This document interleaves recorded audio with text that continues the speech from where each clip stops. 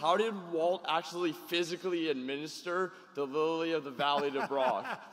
That's an excellent question, and my writers and I would always tell the story to ourselves of the evil juice box man. Hey everybody, and thank you for watching another video. My name is Murge, and this one's going to be a lot shorter than my usual takes on Breaking Bad scenarios, but it's a question I've asked myself while watching the series, and I'm sure any fan of the series will have the same question. And that is, how exactly did Walter poison Brock? When could I have possibly gotten it? But like I said, I'm going to keep this one short and sweet and to the point, but if you can leave a like on this video to support the channel, I'd appreciate it. Now, let's get into it. Walter sits outside in his backyard just waiting for an attack from Gus, and as he contemplates his next move while spinning his gun on the table, every time it stops, it points right back at him. But on the last spin, the gun will point towards a plan, Lily of the Valley, giving him the idea for a diabolical plan to win Jesse back over to his side. And he thinks back to the night before when he visited Jesse's house and how there was a young boy there, a boy that couldn't have been any older than 8 years old. But not knowing much about him, he would take a shot in the dark and call Saul to get any information he could. And it turns out that Jesse was basically funding Andrea and Brock's lifestyle for the past few months. And did you ever wonder how he knew where Andrea lived when he visited her during this scene? I mean, even she was confused about who he was. I don't know if you remember me. I'm Walter White, Jesse's friend.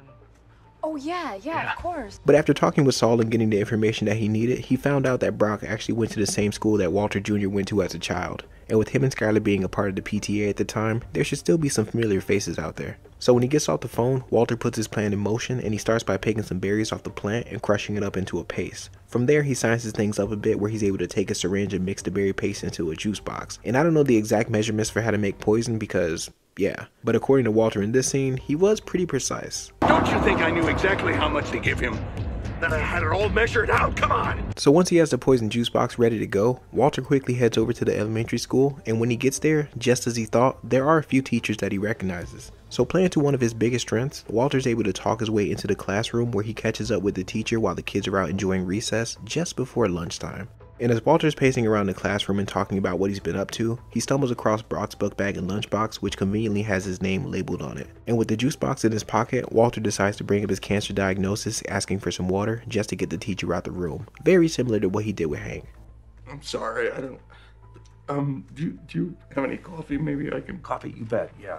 So while the teacher leaves him alone in the classroom, Walter quickly switches out Brock's juice for the poison. But right as he finishes zipping up the book bag, the school bell rings and the kids flood back into the classroom, including young Brock, who is accompanied by the teacher who's holding a cup of water. And doing his best to avoid being recognized by Brock, Walter says he has to get going and takes the water to go. But on his way out the door, Brock catches a glimpse and holds on to the image of the bald man with the funny tape on his nose with the glasses, referring to him as the juice box man.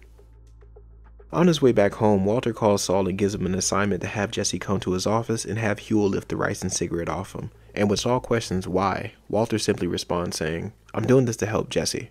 Now get it done, Saul." And as he hangs up, Walter returns home and he waits for the inevitable to happen.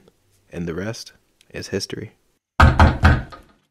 Hey everybody, and thank you so much for watching this video, and I really hope you enjoyed another addition to the Heisenverse. And understandably, there's not much to dive into here, but I feel that the chain of events paints an accurate picture for what actually happened. So the next time you're watching Breaking Bad and you watch the episode End Times, think of this video as a missing scene, a deleted scene if you will. But that's just me. But now I want to hear from you guys. How do you think Walter poisoned Brock? Do you think I'm onto something with my idea, or do you have a better theory? Whatever it is, let me know down below in the comments and I'll do my best to respond. Until then, my name is Murge.